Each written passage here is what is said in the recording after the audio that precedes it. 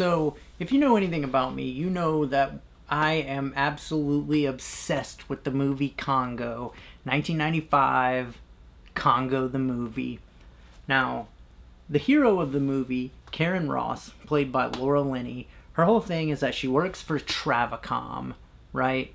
And she is sent to the Congo because Bruce Campbell, her fiance Charles, he was in the Congo and he was looking for diamonds, right? His dad owns Travacom. He gets killed by the monkeys, the gray gorillas, right? So Karen Ross loves him, wants to go save him, and Travis from Travacom just wants the diamonds. And find out what happened to Charles. Tell me you love your son. I do. And that's why you're sending me. It is. All right. But if I have one moment when I think otherwise, I will make you sorry. That's a promise. So she threatens him, you know, I'll make you sorry. But here's the thing, is that, like, he's made out in the movie to seem like this, like, ultimate bad guy, like a evil, like, mustache twirling, like, yes, I'm gonna get all the money and get all the diamonds, yes. But the man says this. I've got 40,000 people working for me. They all depend on me. I mean, the guy's got responsibilities. It's not just that he wants to get another pool. I mean, I'm sure that has something to do with it, but he's speaking truth. The guy's got 40,000 people working for him, right? That he has to keep them employed. So let's skip forward, okay? This isn't a review of the movie. Let's skip forward. Karen Ross goes at the end of the movie. She finds the diamond. She finds Bruce Campbell's dead body, and she goes and she tells Houston Travacom. She tells them that, so now she's beat the monkeys. She's got the diamond. She found Charles. He's dead. Sad face. She calls Travacom, right? And all he asks is, did you get the diamond? I have bad news. Charles, he was killed. Did you get the diamond? Did you? So now it's payback time, because she told him, do you remember what I said? I would make you sorry. She's gonna make him sorry, right?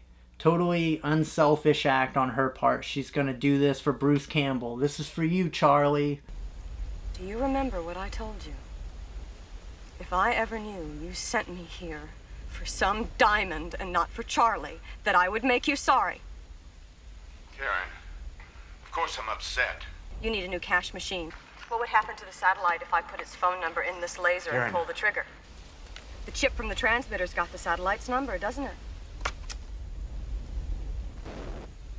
That laser takes a 12,000 channel chip.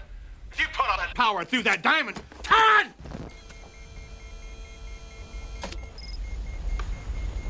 This is for you, Charlie.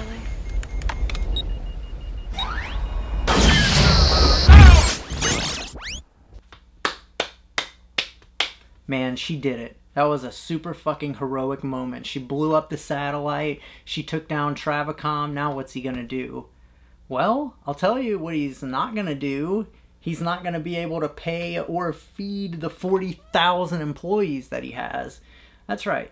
No one ever talks about this whenever I see people talking about this movie, because it's always like played up as a moment of like, yeah, she did it. She got him, that fucking rich bastard. She got him. But she just destroyed the lives of 40,000 people that work for this guy.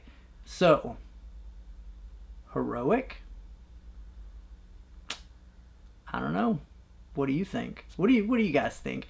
Do you think that it was a heroic moment, or do you think that it was a move of total selfishness and she didn't think about the repercussions of her rash act?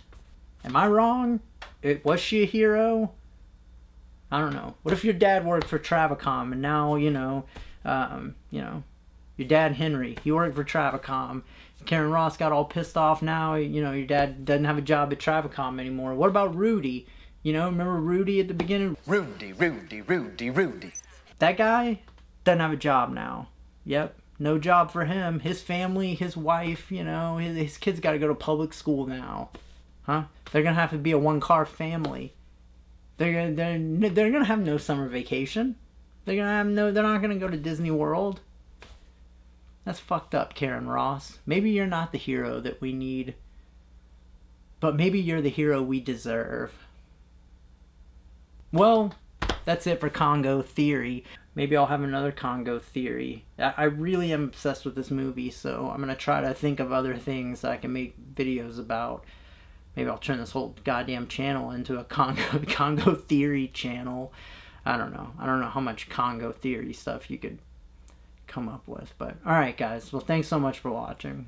Like and subscribe and all of that. And go watch Congo, because it's literally the greatest movie ever made. Hands down, 10 out of 10 critics agree. Congo, #1.